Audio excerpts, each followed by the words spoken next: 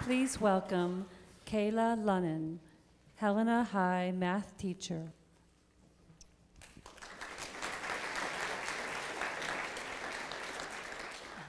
Welcome, everybody, and I am the lucky person who gets to go first. So, we laugh, and I heard a few chuckles, and I'm hoping it's not at me, but at the slide, that this is actually true in some instances. I teach at the high school level, so I actually don't get to have these parent-teacher conferences, but I do have these meetings. So my challenge to you would be, what if it would look like if we had those before school started? Okay, what would it do to our classroom if we could do those before school even started? And there's a great project out there. It's called the Parent-Teacher Home Visit Project. And what it does is it bridges the school and the home. It allows for us to meet those families where they're at in their home, in their comfortable couch, living room, dining room, and be able to get to know them a little bit before school starts. We, at the Helena High School, had started home visits at the high school level for the past 4 years. It started out with 2 teams. There was 10 of us, we did 10 visits each, so a total of 20 visits. And we had great success. And not success what you would normally think about in success, as in terms of we had automatic 4.0 students on those students that we visited, but other successes, which I'm going to share with you today. I'm going to give you 3 synopses of students and go through them. Our first student is an individual who ended up cutting himself. He was in a really bad spot on his home visit. His father was going through a very bad divorce. It was very clear, and it transferred into his school life. The counselor, who had no prior relationship with the student or his father, tried calling home saying, we need to get some help, we need to get some help. That was unsuccessful. The dad didn't want the judgment, and so there was no counseling available to this student. My partner, who went on the home visit with me, had a great relationship with the father, was able to call the dad and say, hey, your son really needs some help. Worked with through his feelings about feeling judged by his son, what it would look like, and we were able to get this son into some counseling and able to get him some help that he needed that the counselor suggested, but without that relationship was unable to make happen. My second student, who I want to talk about, was a girl who had very severe anxiety, so bad that on her home visit, she got a bloody nose and started crying for us just being in her house.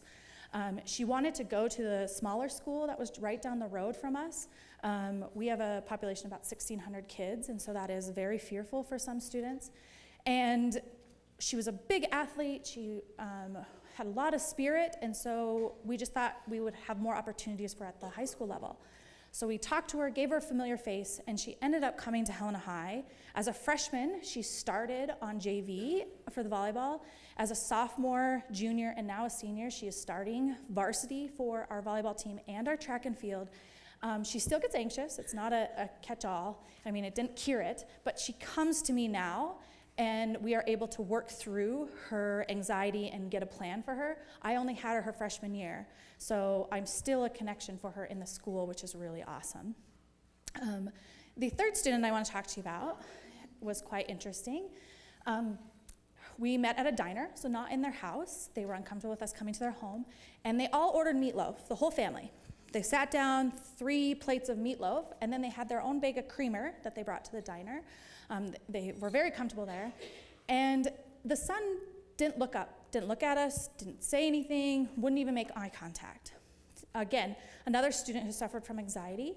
Come to find out later that he was on a 504 for missing school. So he'd get sick, then he would miss school, and then he'd have anxiety about missing school, so he'd miss more school.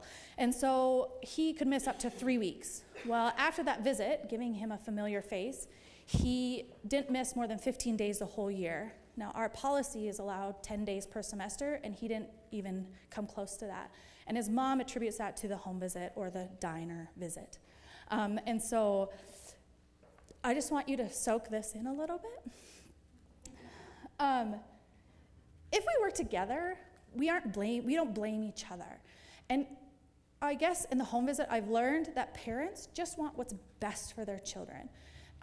They may not know how to go about doing that, and so they end up pointing fingers at at the educators, the principals. But if we can join up and make it happen, we can step away from the blame that happens. Again, more blaming.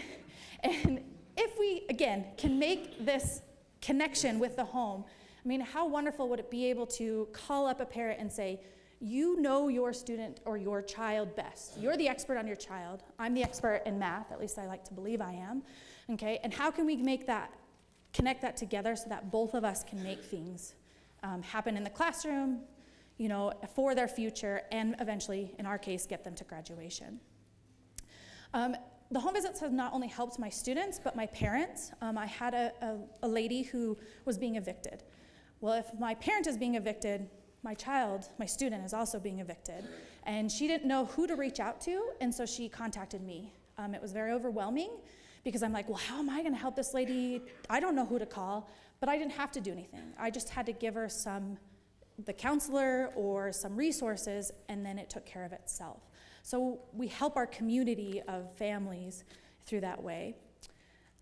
This was a barbecue, a community barbecue we held just a couple weeks ago. We have 3 feeder schools, over like 400 students who come to Helena High from different areas, and we held a barbecue and invited families and students, and we weren't expecting a whole lot, but we had about 350 people show up. So we told us that our community wants to connect with our high school, and we need to fulfill that need in some way. So I guess to wrap it up, there is a need, even at the high school level, to connect, and it's not an elementary thing to connect with families. We just may look a little bit different, and we need to instruct people on how to do that.